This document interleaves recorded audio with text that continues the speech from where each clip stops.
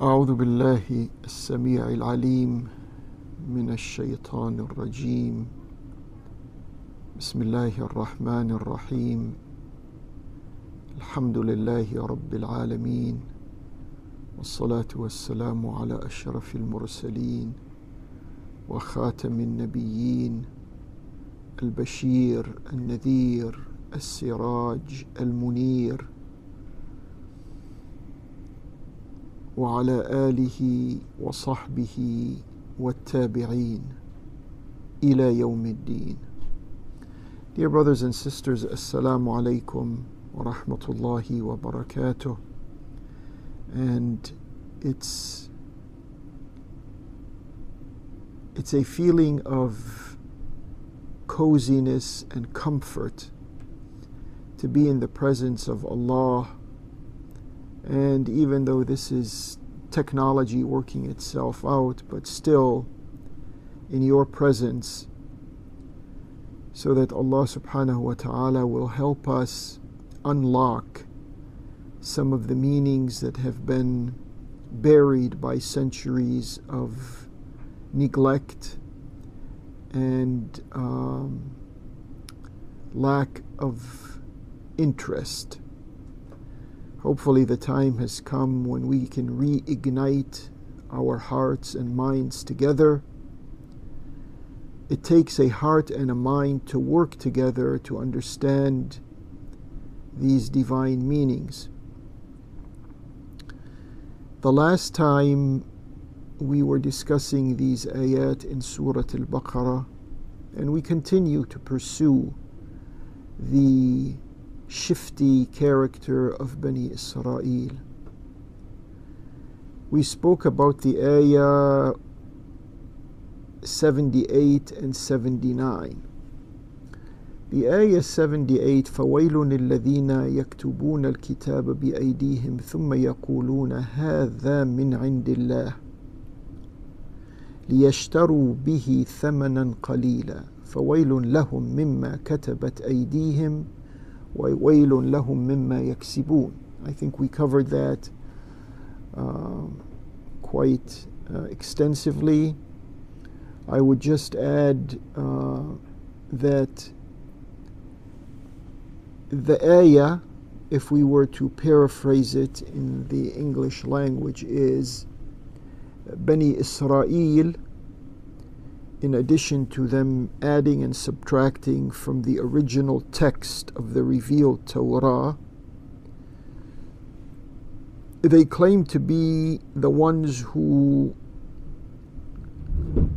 wrote the book on Scripture. That's the phraseology that probably would fit into today's public mind. And they were thus considered references by people who did not have Scripture, and in the geography and the time, that would be the Arabians in the peninsula, in the Arabian Peninsula. And then the ayah that I think we began to discuss the last time around is وَقَالُوا لَن تَمَسَّنَا النَّارُ إِلَّا أَيَّامًا مَعْدُودَةً. And we mentioned that there's a difference between the word massa and the word lamasa. These are Quranic words, and we should always keep in mind not to fumble in understanding these two words. One of the ayat in the Quran that is probably common knowledge among many of us is, and it's written sometimes on the covers of the mushafs, and that is لا يمسه إلا المطهرون.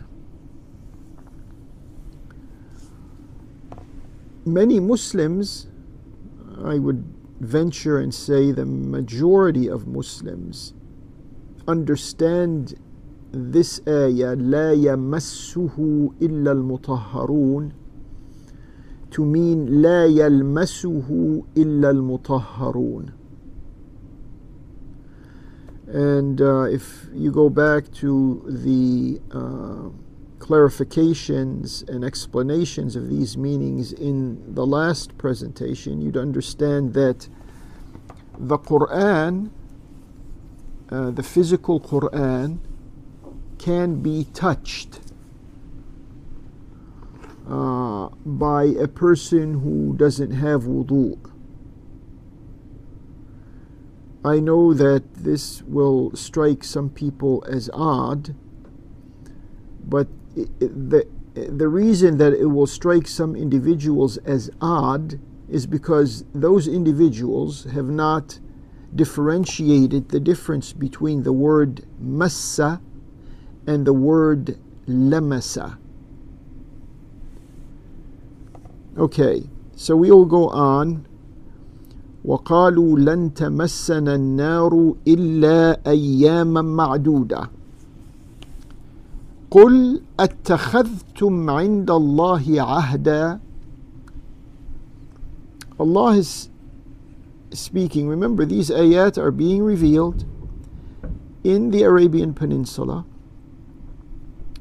in the presence of Bani Isra'eel, who had their own history with prophets and scriptures, and this Quran is putting them on notice of their historical character, which continues, that same historical character continues to live on throughout these centuries up until this very day, because they have not, they meaning Bani Israel, have not broken away from their errant ways that are unfolding in front of us as we thoughtfully read through the meanings of this Quran.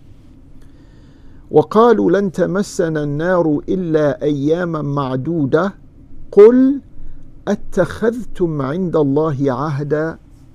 Say, قل here is to the Prophet and to you and me when we are, if the occasion arises. And we realize in the real world today, Banu Israel and everyone in the orbit of Bani Israel, they avoid the bringing up these types of issues. And obviously, if you're doing something wrong, you would want to bury that in the human memory hole. Well, the Quran is Allah subhanahu wa ta'ala, that's not His will to have human experience, especially those human beings who were given the responsibility of moral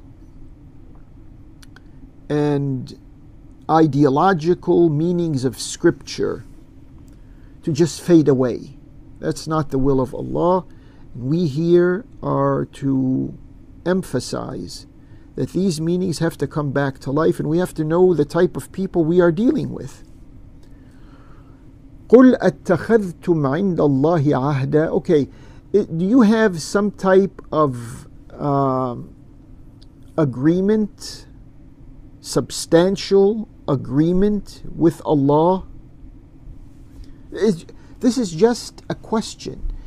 If this issue ever comes up, and anyone who is sort of familiar with the Judaic concept of the last life, or the final life, or the afterlife, or the hereafter, anyone who's familiar with this would know that they don't want to speak about it. But being that they already disclosed, as this Quran is telling us, they already disclosed, made it known that the fire is not going to touch them, except for a very few days, just a short few days. أياما معدودة. Okay, you said that. The Quran, Allah Jalla wa Ala is quoting you, and that's what you said. And this attitude carries on until today, where they say there is the people in this same group of the Judaic faith. They say, no, there is no fire. There's no such thing as hell or suffering in the life to come. And we don't want to go into other details that, denying all of this hereafter and some of the odd and weird statements that they have. But Allah subhanahu wa ta'ala is putting in scriptural record what they said. And so, قُلْ, our response, Allah is telling us, say. And by the way, many times when the word قُلْ in the Quran is mentioned, it means this has to be a public statement. It has to be in the public mind. It's not just me talking to another individual, even though that's a small part of it. قُلْ, how many times we have in the Quran قُلْ يا أهل الكتاب, قُلْ يا أيها الكافرون, قُلْ آمَنَّا, قُلْ, and hundreds of times قُلْ, and it's in the Quran. This has to be, and it's translated in English as say. It's not, even though a primitive mind would understand it like that, I'm not denying that that's not part of the meaning. It certainly is. But when the word qul, is mentioned, this has to be understood that we're not only saying this, we're making this a public statement addressing the public mind in the public square. That's what qul means. But we don't even have, who are in the company of Allah in this book, we don't even have access to an amplifying system, a satellite station, a TV station, a radio station, whatever. We don't have access to any of that. Therefore, you don't find, look around in the whole world, look around and see who is bringing the events of the world and connecting them with the understanding of these ayat in the Quran. I challenge anyone and everyone out there to bring me just one public disseminating information system that is placing the developments of today's world in light of the meanings of the Quran. Have you ever heard someone mention to us a clash, this is an example, a clash between the Palestinians and the Israelis, as it is worded in the mainstream media? Has anyone ever began such a news item with an ayah in the Quran? Therefore, by which we consolidate the historical character of those who are committed to Allah with those who are not, and the common denominator here is justice. It doesn't exist. Unfortunately, I know this is hard to say, but it's the truth. Let's wake up, look at reality, look at the world as it is. So Allah subhanahu wa ta'ala is telling us to respond to them in a public and in a manner that everyone can tune into. أَتَّخَذْتُمْ عِنْدَ اللَّهِ عَهْدًا, have you entered into a solemn agreement with Allah? فَلَنْ يُخْلِفَ اللَّهُ عَهْدًا. So Allah is telling us here there's two sentences. Say, go public, announce to the world, اتخذتم عند الله عهدا. That's the first sentence. Have you, Bani Isra'eel, entered into some type of deep-seated agreement with Allah? That's the first sentence. The second sentence we say, فَلَنْ يُخْلِفَ اللَّهُ عَهْدَهُ. Allah will never backtrack on His agreement. In a sense, this ayah it's like Oriental martial arts. It uses the force of the enemy against the enemy himself. So we take in this statement, okay, if you have entered into some type of deep-rooted agreement with Allah, then rest assured, we are assuring them that Allah will not backtrack on His agreement. فَلَنْ يُخْلِفَ اللَّهُ عَهْدَهُ. The third sentence, أَمْ تَقُولُونَ عَلَى اللَّهِ مَا لَا تَعْلَمُونَ.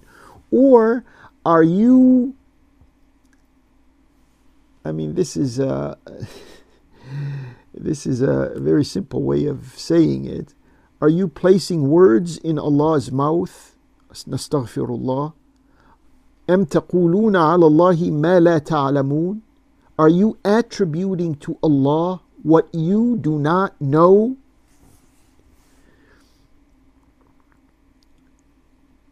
بَلَى مَنْ كَسَبَ سَيِّئَةً وَأَحَاطَتْ بِهِ خَطِيئَتُهُ فَأُولَئِكَ أَصْحَابُ النَّارِ هُمْ فِيهَا خَالِدُونَ.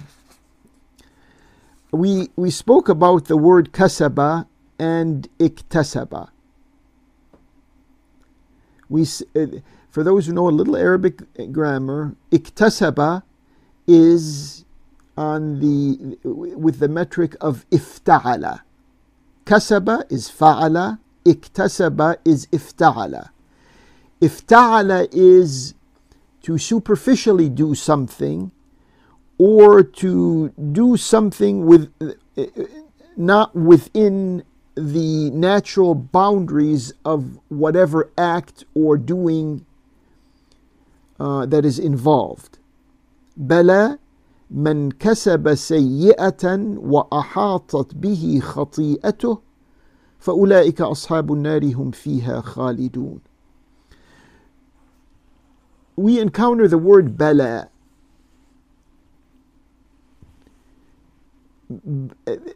There are positive and negative answers. Like in English, we say yes and we say no. Yes is an affirmative, positive, and no is a negative. In Arabic, we have several words that are used in the positive or the negative sense, and it's all summed up in a poetry verse. نعم بلى على الجواب دل أي أجل جير ولا وكلا.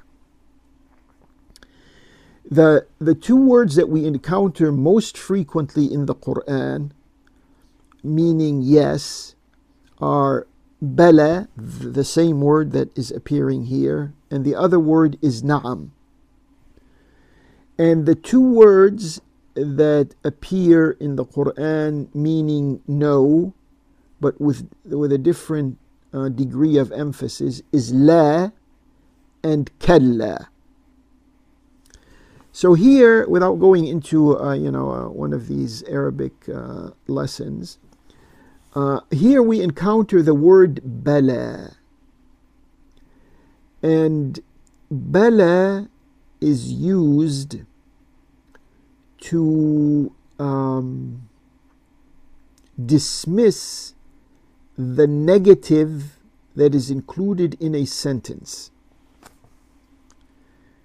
It annuls the negative. So, if we take an ayah, another ayah in the Quran, Allah subhanahu wa ta'ala asks us when we were in our primordial existence, which we have no recollection of in our previous life, except for what Allah is telling us, and this is so. And that ayah says, Allah is asking, "Alastu bi rabbikum?"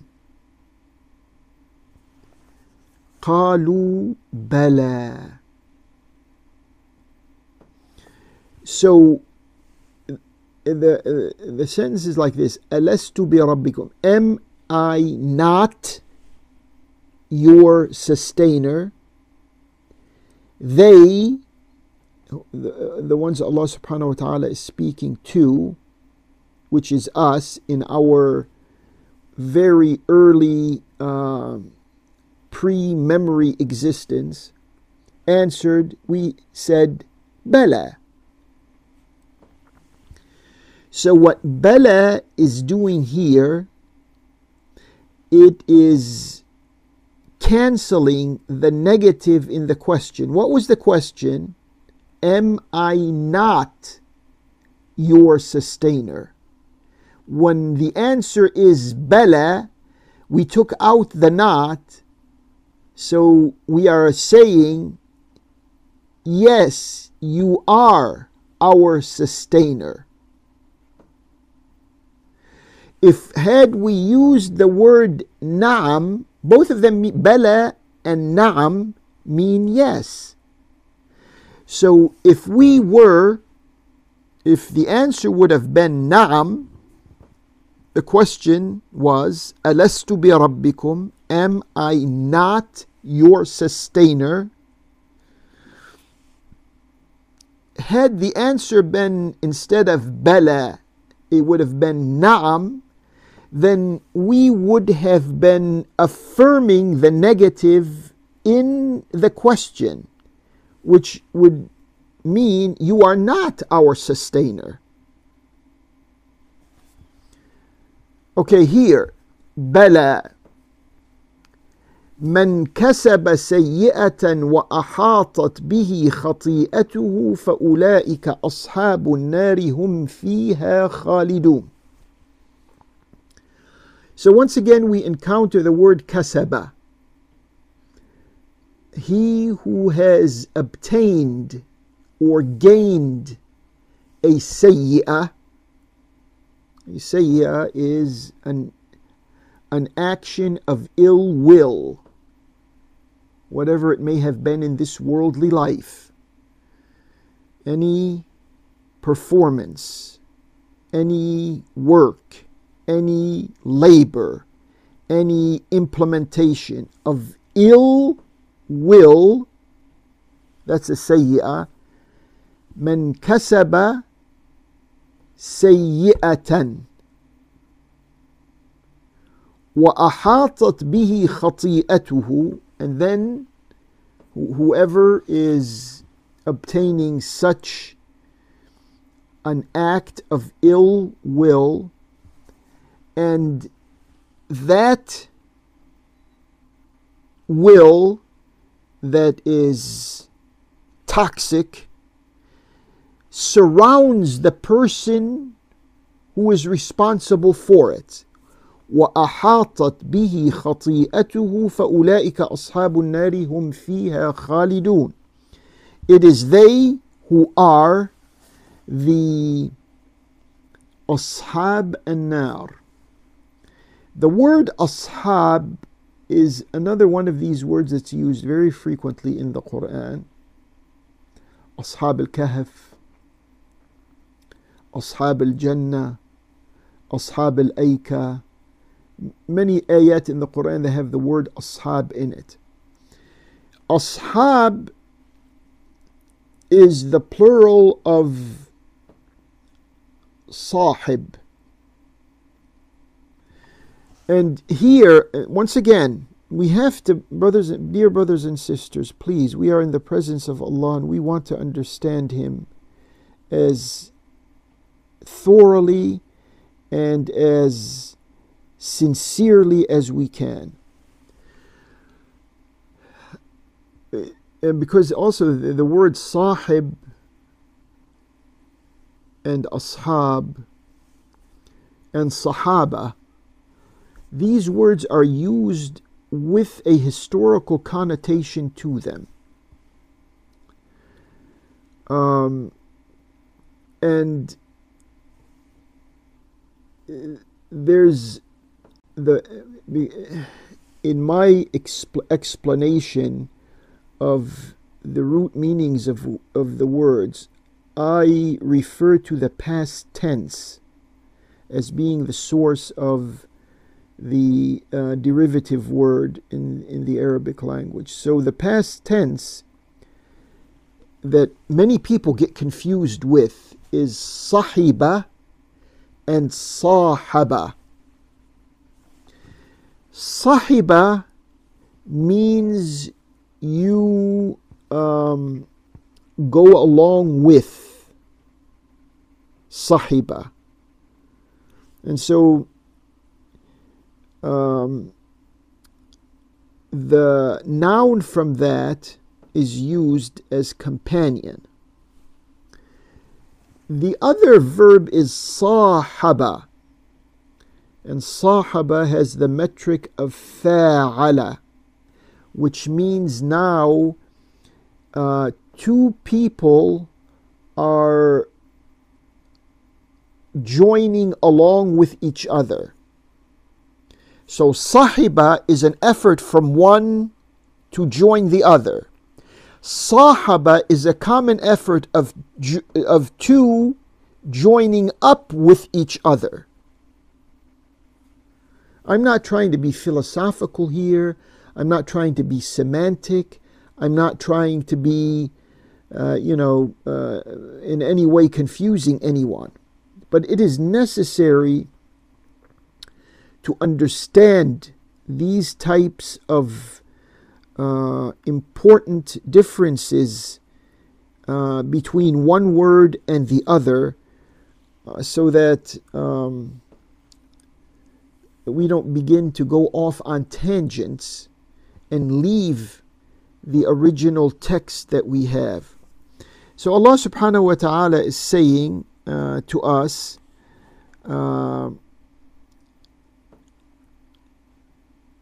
أولئك أصحاب النار هم فيها خالدون. They shall be, meaning these types of Bani Isra'eel, who have created for themselves a special status above all other people, with all the discrimination, with all the separatism, with all the prejudice, and with all the racism that goes with it. Allah is saying they are the ones who are going to be co-joined with the fire, as if to imply that what they were doing in this world were flammable acts for which they will reach their final encounter in the fire. أولئك أصحاب النار هم فيها خالدون. والذين آمنوا, the following ayah that we have here. والذين آمنوا وعملوا الصالحات أولئك أصحاب الجنة هم فيها خالدون. You will see many times in the Quran that there is always this comparison or this contrast between Ashab al-Nar and Ashab al-Jannah. So when Allah is describing Bani Israel as being condemned to the fire because of, this is an act of justice. This torment is not resulting from just, some tit for tat or some revenge. Justice demands that people who legalize the obliteration of other people, whether it is through genocide or whether through it's a social death of 1,000 cuts, as is happening with the population in the colonized Holy Land. The final outcome of this is not a simple one. It's not one that they're going to be dismissing rhetorically just because they have control of the mainstream media. They think they're going to get away with it. No, no, no. We refer to Allah Azza wa Jal. And here, Allah is putting it in very plain words and language. The opposite of those who are condemned of Bani Isra'eel to the fire are those who are going to be honored in paradise as the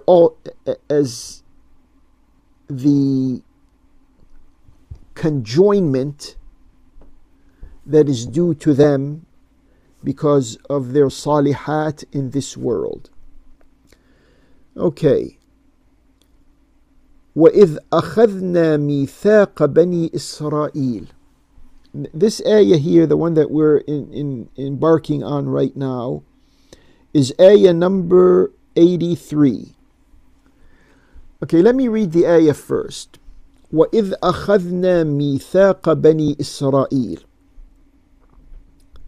لَا تَعْبُدُونَ إِلَّا اللَّهَ وَبِالْوَالِدَيْنِ إِحْسَانًا وذي القربى واليتامى والمساكين وقولوا للناس حسنا وأقيموا الصلاة وآتوا الزكاة ثم توليتم إلا قليلا منكم وأنتم معرضون. This ayah, once again, remember we spoke previously when Allah says وَإِذْ. This is another reminder of another time in another episode in the history of Bani Isra'eel. How many وَإِذْ, which means bear in mind. وَإِذْ أَخَذْنَا مِيثَاقَ بَنِي إِسْرَائِيلَ. Here's where Allah is saying, this is the solemn pledge of Allah to Bani Israel. Okay, what are the elements of this solid pledge? لا تعبدون إلا الله.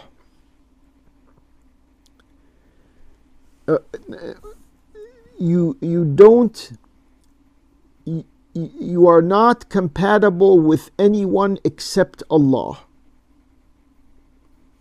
Ta'buduna is not the word worship. I have to take issue with all of these translators who destroyed basically the meaning of abada and ibadah.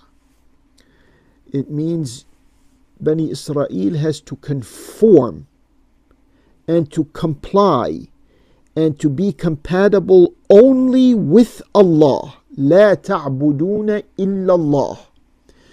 And the only one who merits al-ibadah, the only one who deserves al-ibadah, لا معبود بحق سواه. The only one is Allah. Why?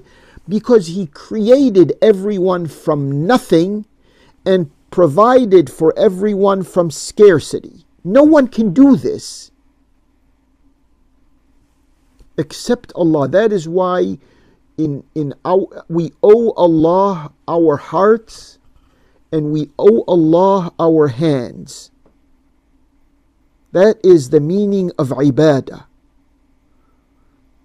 And later on in the first, couple of centuries or a few centuries, this meaning took a turn that reduced its total range of definitions. Doesn't mean just worship.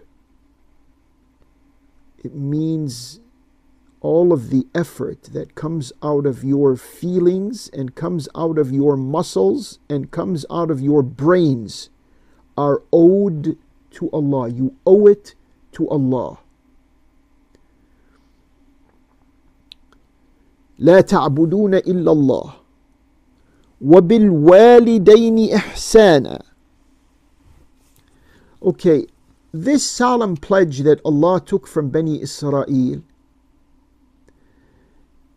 is a pledge that if Bani Isra'eel were to dismiss their social ego and their ethnic self-centricism, if they were to dismiss all of that, they would realize that this solemn pledge is embedded in our primordial existence when we were in a type of life that we don't have any access to before being here, before we are who we are here and now.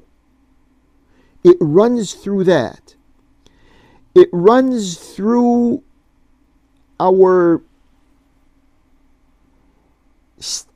God-given state of nature. It runs through the relationship that the prophets had with Allah subhanahu wa ta'ala. And it runs through Allah's covenant with people of Scripture. There's a continuum in all of this.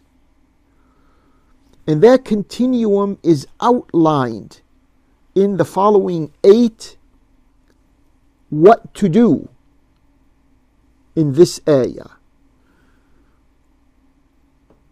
U'budullah, that's number 1. You conform and you are secondary to Allah. وَبِالْوَالِدَيْنِ إِحْسَانًا, and to be more than forthcoming in an honest way with your parents. Ihsan, we encounter the word husnan, ihsanan, and the verbs thereof in the Quran. Ahsinu. We encounter. So what does this word mean? What it means, if I was to take the current phraseology that is used in our time, because phraseologies change with generations. Different combination of words are used at different times. And what it means is to go beyond the call of duty. That's what ihsan means. To go beyond the call of duty. Meaning, if it is required for you to be kind to your parents, that's the minimum requirement. You be kind to your parents. You go beyond the call of duty, beyond being kind to your parents, to becoming super courteous with your parents, to become extremely helpful to your parents. That's وَبِالْوَالِدَيْنِ إِحْسَانًا. So, وَبِالْوَالِدَيْنِ إِحْسَانًا وَذِي الْقُرْبَى, and those who are your relatives, who are related to you. Many times this relationship is defined in blood relationships. Because it began with your parents. Allah's being, go beyond the call of duty towards your parents, your father and mother. And now he's telling you also your sisters, your brothers, your sons, your daughters, your uncles, your aunts, etc. This type of family relationship is dhil qurba. And with a enhanced understanding, dhil qurba could also be those who are close to you in your spiritual affinity with Allah subhanahu wa ta'ala. وَذِي الْقُرْبَى وَالْيَتَامَى. Al-yatama, orphans. The plural of the word yatim. Al-yatama. Al-yatim is used to signify, to tell you about an underage individual, boy or a girl, who have not reached the age of puberty, the age of responsibility, who don't have a father. And in some instances, who don't have a father and mother. But generally speaking, whoever doesn't have a father and still, let's say, is less than, it could be 15 years old, it could be 18 years old, it could be 13 years old, whatever, whenever a person reaches the age of maturity, then, and doesn't have a father, is called a yatim. For your information, just expand a little here, learn some things. In the animal kingdom, when an animal doesn't have a mother, that animal is called yatim.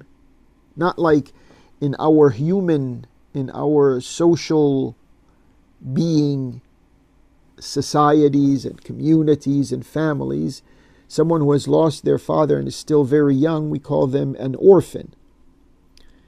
So Allah is telling us to be super kind to the orphans. وَالْيَتَامَى وَالْمَسَاكِينَ. Al-Masakin also has a couple of definitions. I'm not going to go into details here, but it is those who work and are still in need. And al-masakin is the plural of miskin. Miskin is one, masakin is many. وَقُولُوا لِلنَّاسِ حُسْنًا. See, we encountered ihsana, to go beyond the call of duty towards your parents, and dhil qurba, and al yatama, and al masakin. And then here, Allah says, وَقُولُوا لِلنَّاسِ حُسْنًا. Not ihsana, husna. Husnan here means if you are a committed Muslim and you're speaking to others who share your commitment, it's basically al-amr bil-ma'ruf and al-nahy anil munkar. If you are speaking, and this also extends to those, because al-ma'ruf and al-munkar is something that is self-evident to any and every human being in the world, regardless of what type of conviction they may have, what type of religion they may have, what type of ideology they may have. A lie, if someone is lying, that's a munkar. Everyone understands this. It doesn't matter what type of mindset you have. Killing an innocent person is a munkar. Whatever mindset you may have,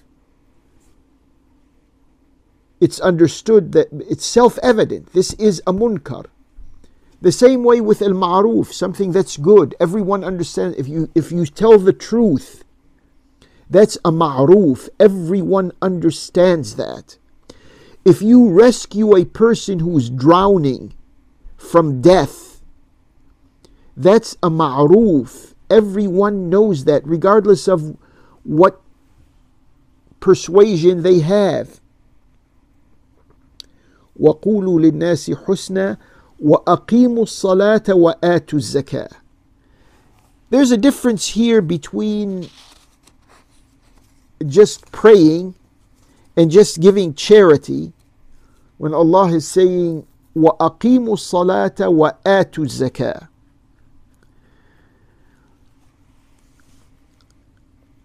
Before I go to this, this needs a little more explanation. Before I get to that, at the beginning of the ayah, when we said وَإِذْ أَخَذْنَا مِيثَاقَ بَنِي إِسْرَائِيلَ, mithaq, the word mithaq is a type, see, if you use the word contract, then you get into the business world and you get into the legal mindset. If you use the word covenant, then you get into issues that have to do with religion and with creed and with belief. You see how the English language, just by choosing a particular word, you sort of have to take a turn in one direction or in the other. Unlike the Arabic word, which would combine different elements, whether they are civic elements or whether they are what they call religious elements. Mithaq is one of those words that combines what is called spiritual and religious on one side with what is called civil or civilian and legal on the other side. So mithaq here in this context means that this type of, let's call it solemn pledge, this type of solemn pledge that Allah has taken from Bani Isra'eel means that they'd have to do these 8 things that we just mentioned in this ayah, and there's 2 other things that are going to follow in the coming ayah. So altogether these are 10. We don't call them the 10 commandments because we don't use the Judeo-Christian biblical language. But a person can certainly look at this ayah and the following ayah and realize that Allah subhanahu wa ta'ala once again in the biblical language is called the covenant. There are 10 things. 8 things to do and 2 things not to do. We'll get to those other 2 things in the following ayah. But al-mithaq is also used in another ayah in another surah in the Quran, in which Allah describes the relationship of husband and wife. And He says concerning the wife, وَأَخَذْنَ مِنْكُمْ مِيثَاقًا غَلِيظًا. Wives, أخذنا نون النسوة, منكم من الرجال, من الأزواج, from the husbands, ميثاقا غليظا. This is the most entrenched, the most robust, the most significant mithaq. That's a relationship between husband and wife. And Allah describes this relationship as the wife obtaining from her husband this mithaqan ghalidha. And some of these ayat, they invite certain disciplines, certain thinkers, certain researchers and investigators to look into the feminine nature. When a wife gives herself in marriage and wedlock, couples herself with her husband, this is described as ميثاقا غليظا.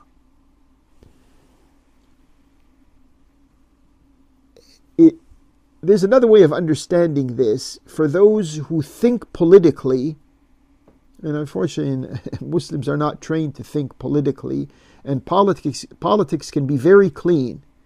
There's a whole world out there that is polluted politics because they operate on the basis of lying and cheating and killing and conspiring and all of this. It has nothing to do with the moral politics that is included in human relations as defined by Allah and as taught by His prophet or prophets.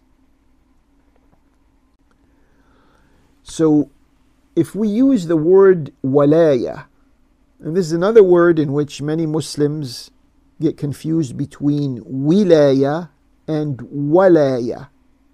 Walaya with the fatha on the waw, and wilaya with the kasra on the waw.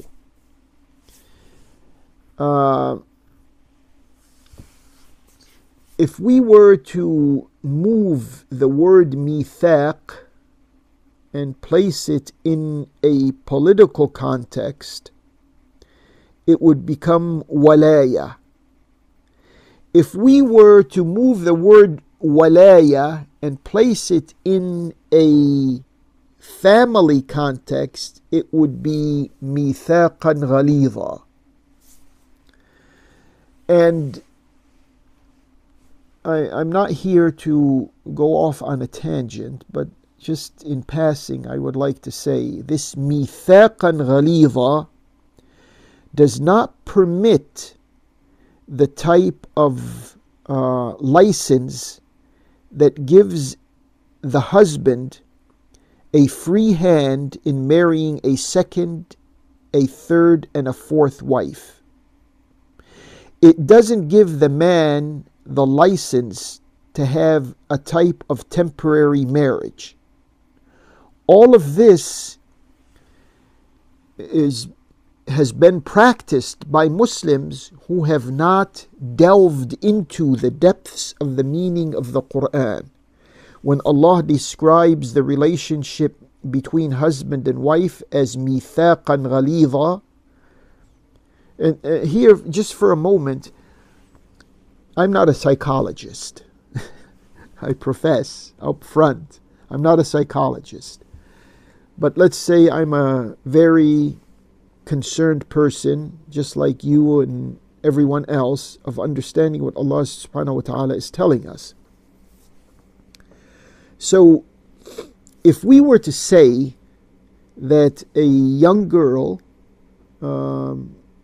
meaning in her teens or in her 20s, is in the custody, in the family care of her parents, of her father, then comes a time when she's going to get married. So the walaya of her father over her becomes the mithaqan ghalidhan of her husband's relationship to her. And not only am I not a psychologist, but I'm also not feminine, meaning that I'm not a lady. So these types of ayat would invite the input of our Muslim sisters who put their hearts and minds together in this Quran to explain to us, I mean, is it correct to say that when a father enters a room in which his own daughter, this is his mahram daughter, and she covers herself, and that's her father, the one who has this custodianship over her, the guardianship of his own daughter, the care, the fatherly, the parental responsibility towards his own daughter.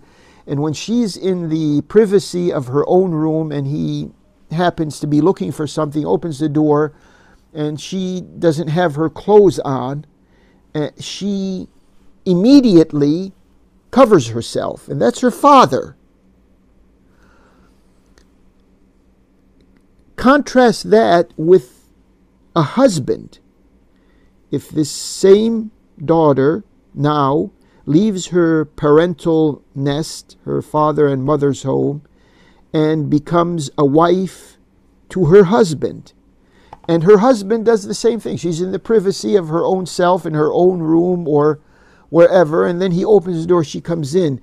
It is the same spontaneous feeling and response exemplified by the wife, in this case towards her husband, as compared to when she was living in her parents' home, when her father entered in on her?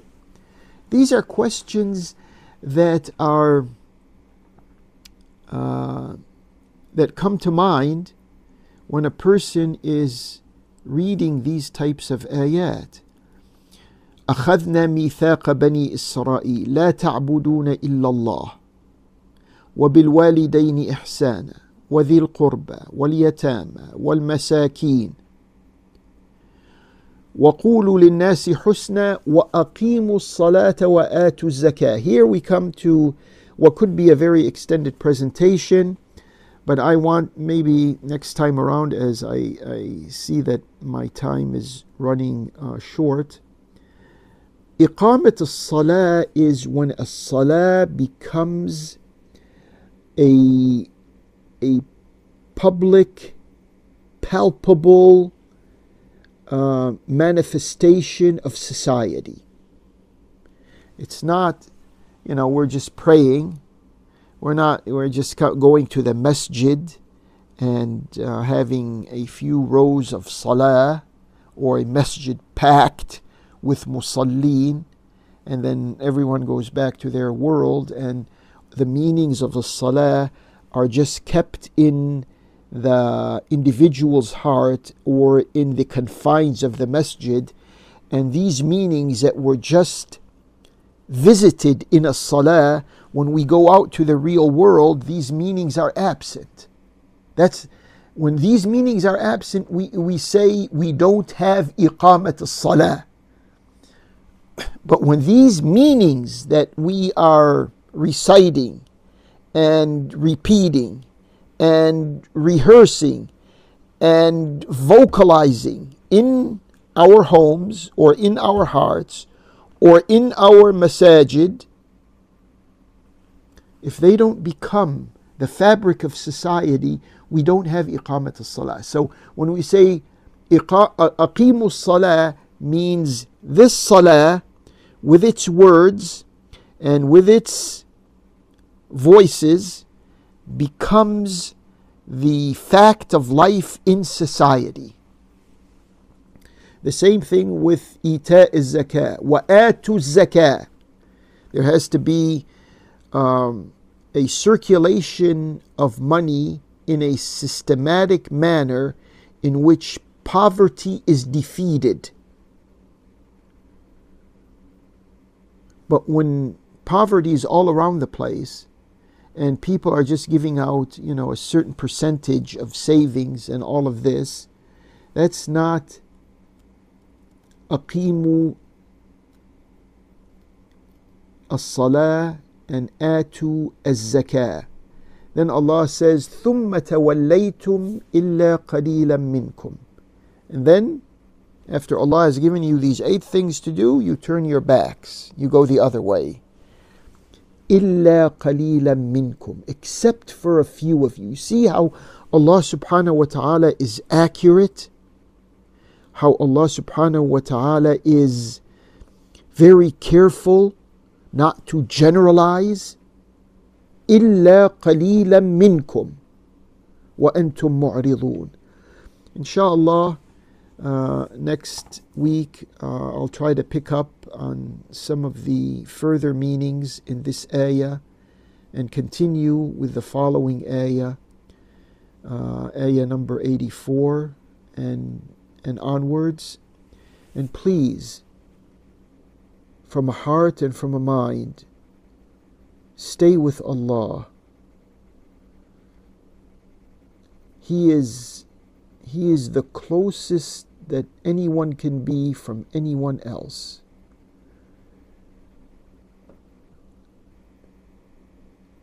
أقول قولي هذا وأستغفر الله لي ولكم وصلى الله على محمد وآل محمد والسلام عليكم ورحمة الله وبركاته.